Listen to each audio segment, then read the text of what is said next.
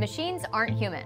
They don't have feelings, they don't hold grudges or fall in love like we do. But perhaps the most human thing about them are their intrinsic biases. Believe it or not, researchers say machines can be prejudiced. They just show it in different ways. For example, women may be more likely to be served internet ads for lower paying jobs than men. Or search of a black identifying name might be attached to ads that imply the subject has a criminal record more frequently than a white identifying name.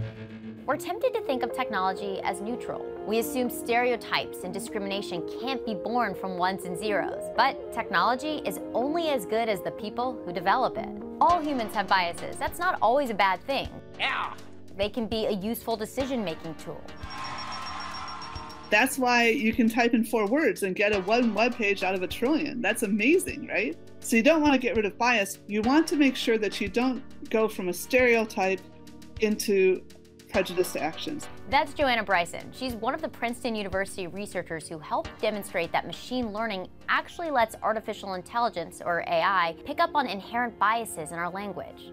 It's already out there with language, with translation. Turkish happens not to have a gendered word for he or she. She puts in Turkish a sentence that means the doctor ties his shoes, and then she just changes the word doctor to nurse, and it gets translated as the nurse ties her shoes.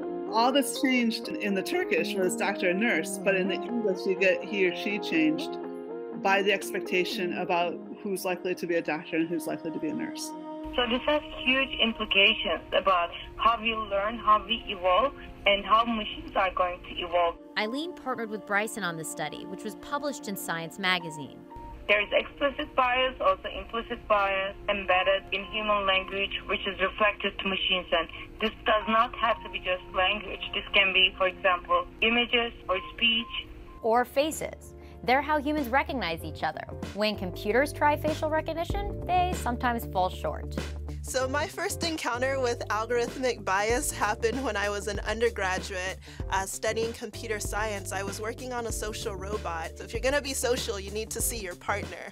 Unfortunately, my robot had a hard time detecting me, and I found it was a lot easier to borrow my roommate's face. MIT grad student Joy Boualamwini is the founder of the Algorithmic Justice League. She says that she was inspired by her own experiences with discriminatory AI. I was struggling to have my face detected and pulled out a white mask, and the white mask was easier to detect than my face. And so I decided to do a bit more investigation, and I found that the training data that's being used for facial recognition isn't as representative of the variety of human skin tones and facial structures. In other words, many facial recognition systems use the same data sets. If those sets contain mostly white faces, all the products that use that data can inherit those same biases. In 2009, an HP webcam came with facial tracking software, but it couldn't pick up on black faces. HP attributed the issue to contrast recognition in certain lighting. 8 years later, FaceApp lightens dark skin when the hot filter is applied.